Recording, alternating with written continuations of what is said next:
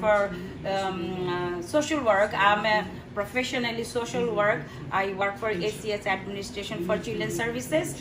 So, so fundamentally, my mindset is about social work. It doesn't matter mainstream. It doesn't matter where. Where is social work needed? I do that, and then I'm proud of that. What I do, and here again.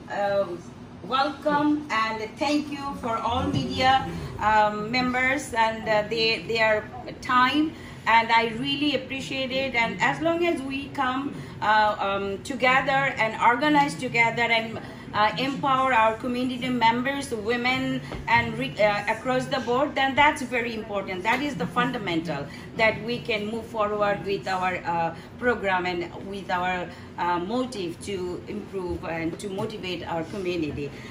But just a little bit, one small introduction that I want to do. We will have a new member who will join in the future.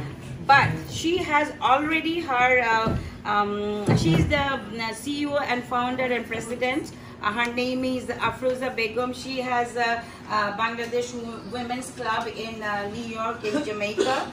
She's the first woman that who started her own organization. So we also want to empower her.